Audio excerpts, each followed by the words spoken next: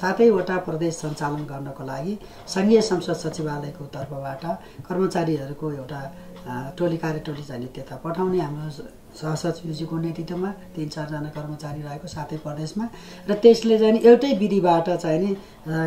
कार्य सञ्चालन गर्ने गरेर काम गर्ने र त्यसले अहिले तत्काल आवश्यक पर्ने प्रदेश सभाको चाहिँ नि कार्यविधि यो अन्तरिम कार्यविधि हुन्छ त्यो कार्यविधिको मसौदा सहित पनि चाहिँ तयार गरेर त्यहाँ चाहिँ नि कम्तीमा पनि हामीले यो अधिवेशन प्रत्येक सभाको अधिवेशन आह्वानको भएको कुरालाई पनि ध्यानमा दिएर अहिले 2 नम्बरको भइसकेको भन्ने हामीलाई जानकारी छ र त्यसमा कम्तीमा 1 हप्ता अगाडि नै त्यहाँ चाहिँ नि त्यो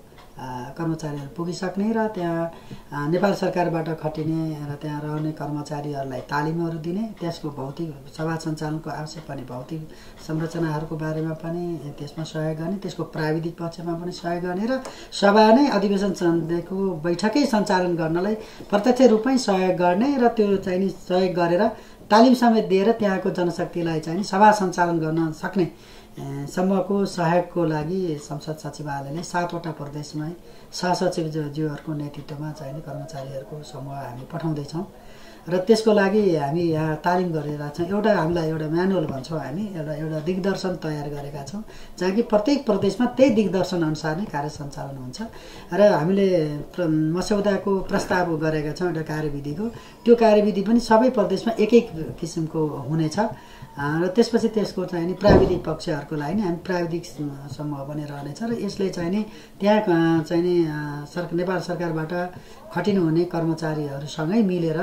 त्यहाँको सभा सञ्चालनको लागि सहयोग गर्ने हाम्रो कार्यक्रम रहेको छ 7 प्रदेशमा प्रदेश सभाको हकमा यो कर्मचारी व्यवस्थापन गर्ने जिम्मा र आर्थिक स्रोतको र भौतिक पूर्वाधारको सबै नेपाल सरकारकै हो।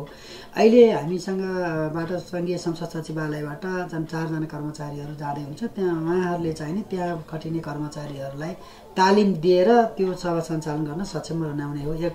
दोस्रो अहिले तत्कालको लागि नेपाल सरकारले एउटा प्रदेशमा 27 कर्मचारीहरूको व्यवस्थापन चाहिँ गर्ने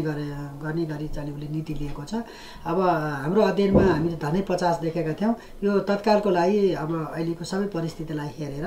27 कर्मचारीबाटै व्यवस्थापन गर्ने गरी भएको छ र हामीसँग गएको संघीय संसद सचिवालयबाट 4 जना कर्मचारी जानुहुन्छ। उहाँहरूले चाहिँ नि उहाँहरूलाई प्रशिक्षण गर्नुहुन्छ। त्यो प्रशिक्षण भनेको सभा सञ्चालन गर्ने प्रशिक्षण नै हो। कसरी सभा सञ्चालन हुन्छ, कसरी चाहिँ नि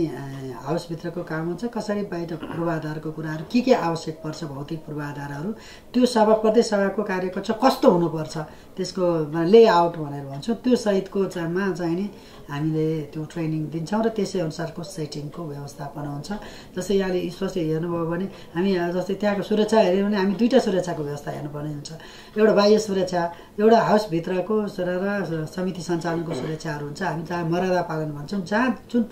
प्रकृतिले हामी यहाँ संघीय संसदमा हुन्छ त्यस्तै खालको हुन्छ र सभा सञ्चालनको विधि पनि एक सदनात्मक सदन सञ्चालन गर्न जे कस्तो प्रक्रिया हुन्छ त्यही अनुसारको तालिमहरू हामी दिन्छौँ।